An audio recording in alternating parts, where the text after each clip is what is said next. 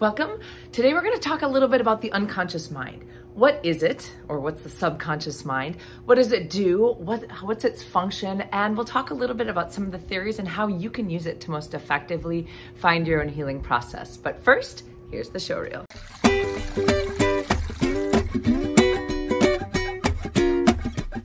You can't able too much. Okay, so first let's start here. As an NLP coach and trainer and someone that works closely with relationships, we work a lot with the unconscious mind because all learning, all behavior, and all change comes deep from the unconscious. Have you ever purposely tried to change a habit? So for example, maybe you tried working out more, or you tried to exercise more, or you tried changing your eating habits, or you tried to sit up straighter, and found that after a while, you just simply couldn't. That it took so much effort and time to put the energy into creating those change instead of it happening easily and effectively. Now, not to say that we can't force change by actually doing things over and over again, because one of the things that actually creates stronger habits, of course, is taking action and doing the same action over and over and over again.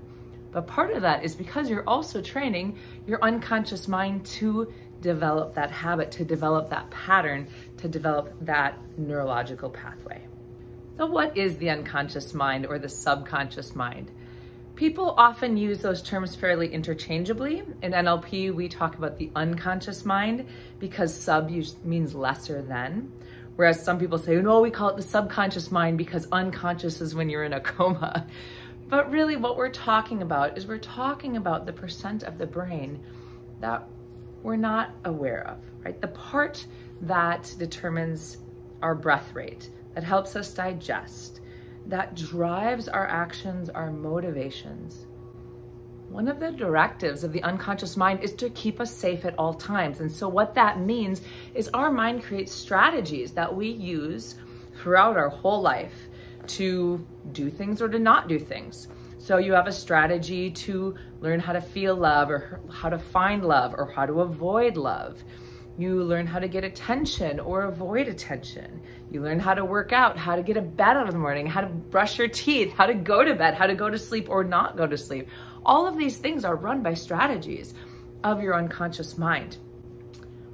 You may have heard that many of the things that we know or that we believe in our unconscious mind were actually created before the age of 7. When we're very young, our brains are in different brainwave states, and we're little sponges. Like when people say kids are little sponges, it's actually true. We just absorb everything that we hear from the environment. So even one situation, or listening to our mom talk negative about our bodies, or having someone call someone else stupid, or having someone call you stupid, your siblings, your parents, anybody around you, can imprint on your mind and create the strategy with which you run the rest of your life. So what we do as we work with the unconscious mind is help you shift that, because the unconscious mind also stores memories.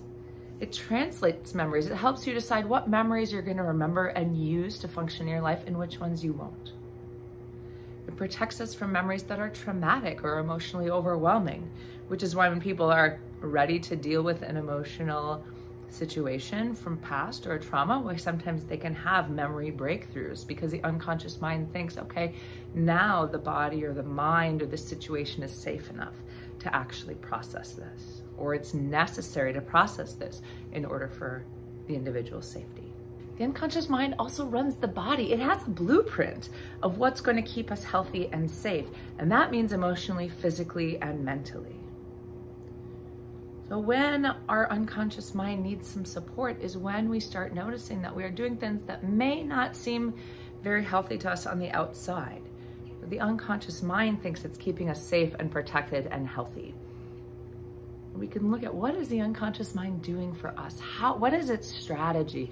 And this is beyond just saying affirmations or beyond saying like, oh, I'm a good person, I'm a good person, I'm a good person. Right? This is actually changing what is the wiring that is running, that is creating this pattern in our lives that our unconscious mind is running.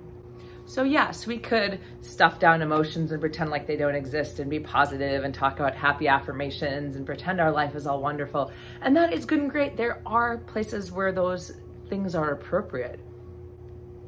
But wouldn't it be easier if, just like the example with exercise or eating, if we just shifted how our unconscious mind views the world, so it creates a desire, a strategy to help us work out, eat less, eat more healthy, drink more water, feel loved, feel connected, feel calm, release old emotions that no longer serve us. So as we talk about the unconscious mind, this is what we're talking about, is what is driving us physically, mentally, and emotionally, hormonally, all of those things. Like, because of course it's going to help control our brain, which helps control the mind, right? Like we're going to separate the systems for ease, but just like in medical practice, like, yes, we can look at the stomach, but the stomach's going to affect the intestines, and what's happening in the intestines is going to affect the rest of the body, where it absorbs and all that, right? So nothing is a closed system that works within itself. Everything is all interrelated, mind, body, spirit. But when we start looking at this aspect of how do we shift the unconscious mind to make the rest of the body more fluid, more free, give it more ease, to release emotion more quickly, more gently,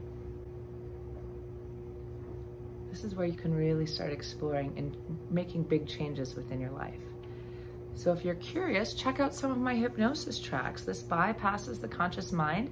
You bring yourself into self-hypnosis using the sound of my voice, and you can actually start shifting your unconscious mind through hypnotic tracks, or through professional hypnosis with a hypnotherapist such as myself or somebody else around. So I hope this is helpful for you. I'm curious, comment below what other questions you have about the unconscious mind and how it can support you. Please like, subscribe, and share, and just know that you are loved, you are loving, and you are loved well.